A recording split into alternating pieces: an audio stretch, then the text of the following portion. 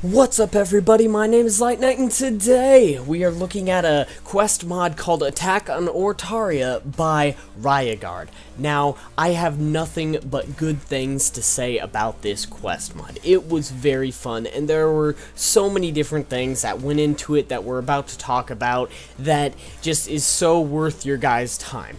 Now, first off, when you start this quest, you will find yourself at the memory den, and once inside, you will go to this guy called Mr. Bombastic. And might I say, his dialogue's really funny.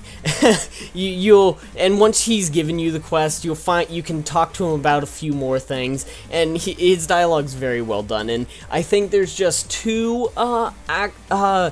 voice actors in this, two voice acted NPCs, but still, they're voice acted, and that's really amazing. And so after you talk to Mr. Bombastic, you will go to this machine in the memory den and start the quest. Now, when you start this quest, there is actually no map markers throughout this quest. So when you go there, it will be up to you.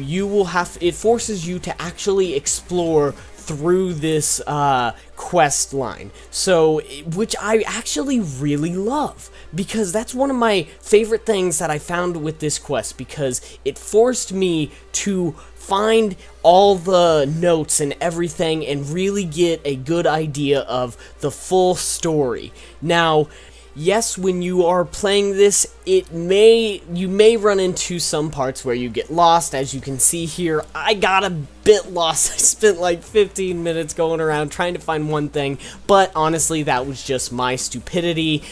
I didn't see something, and then I turned around and got all completely mixed up, but that was just one area and my stupidity.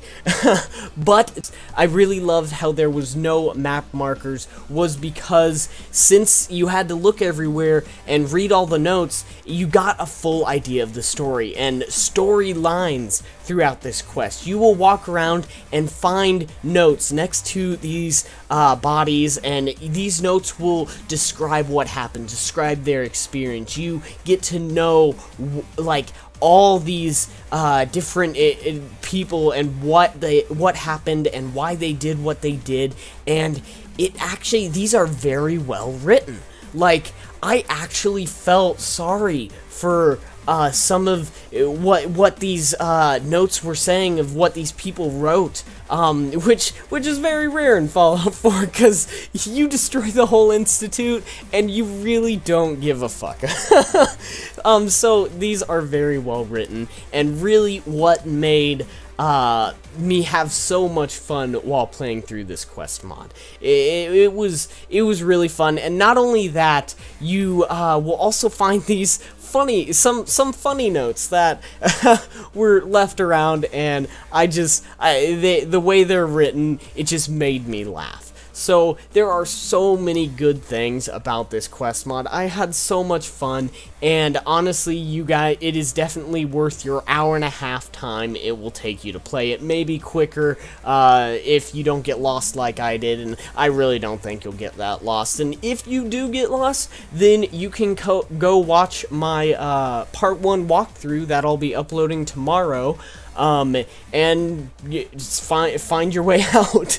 But I mean, and say you just don't really want to play and you just want to watch the walkthrough, then yeah, you can watch my walkthroughs, and the next one, the part 2, will be uploaded the next day. And not only that, the thing that really also makes this mod one of my favorite parts is the ending reward, a player home. This is also a very well made player home and actually really useful to your Wasteland experience. So, like I said, nothing but good things to say about this quest mod. So, thank you all for watching. If you enjoyed this mod, don't forget to endorse it. And if you enjoyed this video, don't forget to leave a like. And I'll see you all next time.